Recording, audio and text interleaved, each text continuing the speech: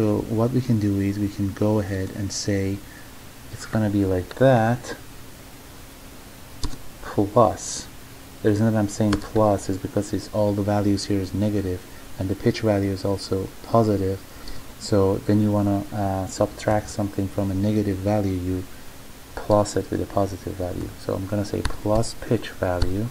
The pitch is the distance between the lines, and as you can see now it's upper for one pitch value, so it's not going to basically be on top of each other. Now it's fine. If you go to the next line, you want to copy the values of the first point and put it there, and then the x value is not going to be minus width, it's going to be plus width, but as I said, minus pitch. So it's going to be all the way here to the pitch. So let's go ahead and continue that.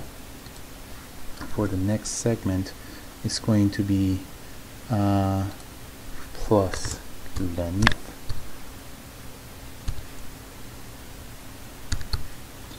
But in this time, we want to make sure that we are subtracting one pitch because we are in the second turn.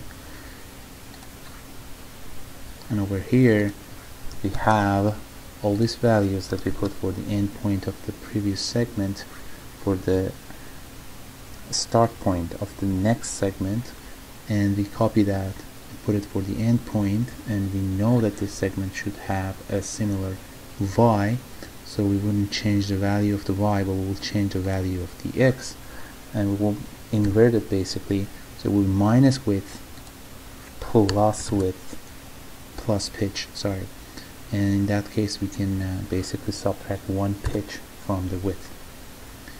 And let's go ahead and do almost the same thing with one difference. The difference is now we have to say minus, there's no length, we divide minus length, and then we should say, if I say minus pitch, it will go and put itself on top of the other line. Okay, so I'm not going to do that. Sorry, it should be plus pitch, of course, because pitch is a positive value. So if I say plus pitch, it's going to be the same level and as the first turn. So now it's the time to start and subtract 2 pitch from this. Now you can see that the line is going to shape up. And for this one, I'm gonna make it the last segment of this coil. We are going to have the same y for that, but the x value is going to end somewhere before the middle point of that. So I'm gonna say minus, let's call it 2 pitch. Okay, you will see why I'm saying minus 2 pitch later on, but let's go with this. Now I'm going to jump on top of our wires or traces if you are doing it with the PCB, and go over here, down here, and then make my second terminal. To do that, I'm gonna jump up, go all the way to right for 1 pitch, and then come down while I'm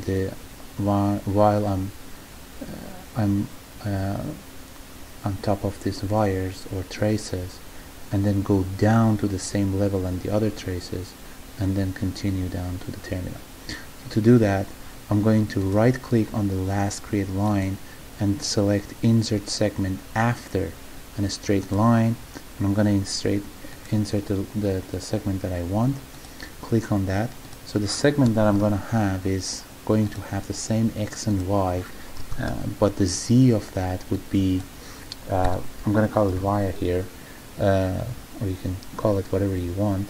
So it's going to be, the distance of the via is going to be upper than the other segments of this coil.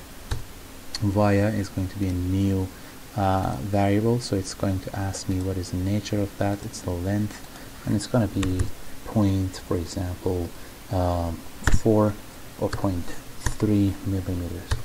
Okay, now I know that it's up, You cannot see it here because it's in XY and it's going to be on going up, but if you turn it you can see that it's going up with the same XY, but the Z is the size of Y higher than the others.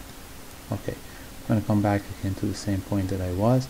I'm going to right click on that, the last one, and then I say insert segment after that, and I'm going to say straight line, and I want to go one pitch to the right. So it's going to be the same X and Y and Z, but the X would be one pitch to the right. So instead of -2 pitch, it's going to be -1 pitch. So that's it. Okay. Now I'm gonna create a new line and go while I'm on top of the other, I am on the top of the other lines. I'm gonna cross the lines, come down here. So as you can see, this is a distance of 2 pitch down in the Y distance. So I'm gonna go here and translate that in the parametric way. So I'm gonna have the same X value, but the Y value is going to be 2 pitch lower. So I'm gonna delete the +2 pitch here. Press enter. Okay, you can kind of expect that value, since this value -1.3 millimeters plus terminal was the end point of this guy here. So the only difference between the end point of this guy and the end point of this guy is the via and also minus pitch instead of plus pitch. So now I'm gonna climb down to the same plane that the other segments are. So I'm gonna just click somewhere and then copy the first characteristic and put it there, and then get rid of Y and put it 0 millimeter, and so that in that way I'm just using another wire to come down to the same trace, like let's say top trace again in the PCB, and press enter. So again you can see it like this. And now I'm gonna add another segment to that. I'm gonna make it longer so you can see that it's actually changing the value. Control C, Control V. I'm gonna get rid of the word terminal, meaning that I'm gonna go down for one terminal, and there we go. We have a very basic, simple coil. Okay. Now what I'm going to do here is I'm going to give a shape to the coil. If I click on the create polygon on the very top here, and there is a cross section parameters here, and the type here is known. There is no cross section type. But if I click and select, for example, circle, and then I can give a diameter. Let me open this so you can see the description of each parameters. So I can give a diameter to this. Let's say the diameter is 0.1 millimeter. So there we go. You have your coil that is like turning around, and then it's going up, coming here and go down, and then you have your two terminals. Okay.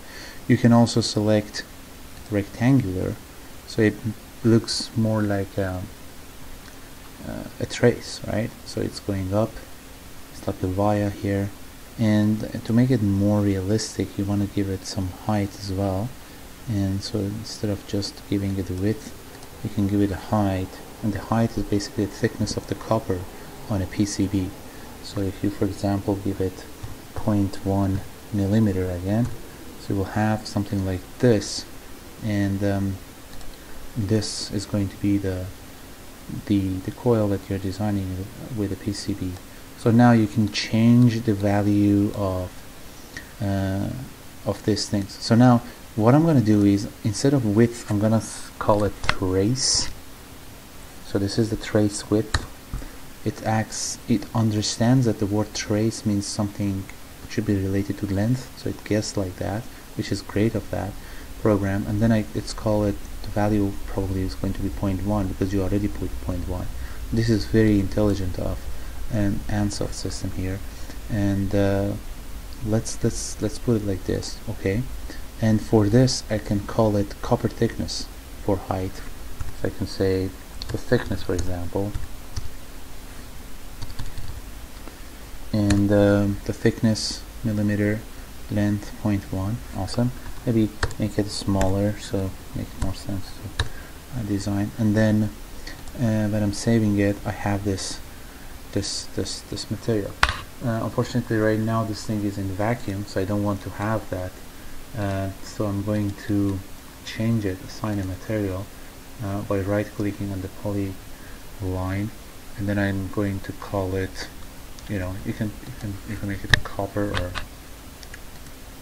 whatever you like, but right now I think I'm gonna go with copper. And also I can change the color of that to something that looks like copper more. So you can see till here we have a good design for our trace. So now if I want to change any value, I'll click on my basically project symbol over there, and then you can change everything. For example, if I change the via, what will happen? So this is the via, means that how much you're going up. So if I change the via from 0.3 to 0.2, you can see it's changing, right? If you change the, for example, trace, the width of the trace is going to change.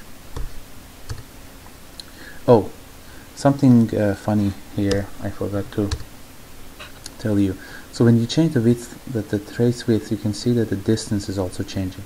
That's because we didn't define the pitch relative to the trace as well. So the pitch is basically trace plus the distance that we are going to have between the two traces. Okay, so the width of the trace plus the distance that we want to have. And since distance is a new variable, we will ask what will be the width distance, and we say distance is a length millimeter, and it guessed that because we previously put 0.2, it says the distance is going to be 0.2, and this is very intelligent again of Ansys. Yes, it's going to be 0.2, and then you press it, then it's defined accordingly. So now if you change the trace, it's not going to reduce the distance between the two traces. So if I put 0.1, same distance for the trace size of 0.1. If I put 0.3, again same distance, but it's like bigger. And now you can change the distance, of course. You can put it 0.1 instead of 0.3, and you have more ability to change things. Okay. And of course you can change terminal as well, so I can make it like 0.8, so you can have longer terminals and all these things.